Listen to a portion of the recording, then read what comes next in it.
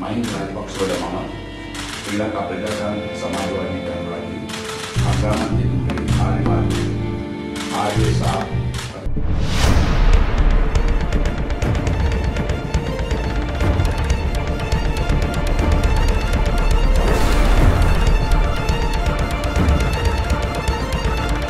இலங்கையில் நல்லாட்சி அரசுக்குள் முறுகல் நிலைமை ஏற்பட்டிருந்த நிலையில் ஸ்ரீலங்காவின் தேசிய அரசாங்கத்தில் இருந்து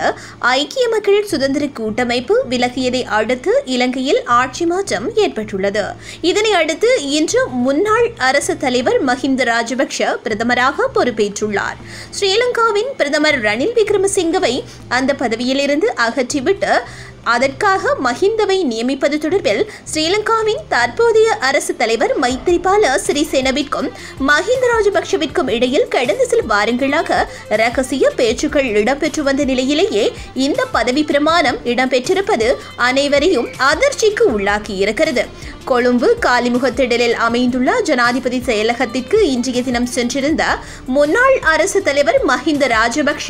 ஸ்ரீலங்கா அரசு தலைவர் மைத்ரிபால சிறிசேனவுடன் நீண்ட நேரம் கலந்துரையாடலை நடத்திய நிலையில் சற்று நேரத்திற்கு முன்னதாக பிரதமராக பதவியேற்றுக் கொண்டார் என தெரிவிக்கப்படுகிறது. இதேவேளை இந்த சம்பவத்திற்கு முன்னதாக ஸ்ரீலங்கா அரசு தலைவர் மைத்ரிபால சிறிசேன தலைமையிலான சுதந்திர கட்சி உட்பட ஐக்கிய மக்கள் சுதந்திர கூட்டமைப்பு தேசிய அரசாங்கத்திலிருந்து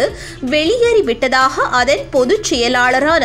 அமைச்சர் மஹிந்த அமரவீர கொழும்பில் ஊடகவியலாளர் சந்திப்பொன்றை நடத்தி